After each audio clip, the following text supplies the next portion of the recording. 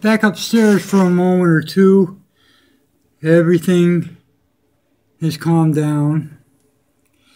I think they really screwed this up. I don't think I'll write about this later. But I think they waited too long. They had trucks in the wrong position. The 3 transformers blew up, and they had a truck right underneath the wires. They're lucky the wires didn't come down on the truck.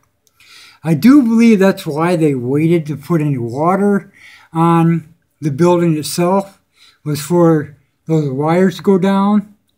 But there was other buildings surrounding that they should have been protecting, because the embers were shooting way up in the air. I was told that there is a pest control somewhere in that vicinity, and on the backside, right where I'm looking at now, that's I guess an automotive place. They waited to put water in that, and they should have done that right away. Hell, the embers were shooting on top of this roof, and it's dry out. That might not have been. That could have been bad in any other situation. And there's a building in front. You can't see it because it's too dark. But there was a building in front that they didn't bother to check until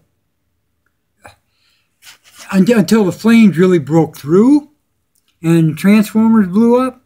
But that should have been their first priority, is go into that building and make sure everybody was out of it. Because they went in after the transformers blew. They sent people into the building. Hell, sorry, Rockford, but I think you screwed up. I really do. You stopped it, but you could have done a hell of a lot better.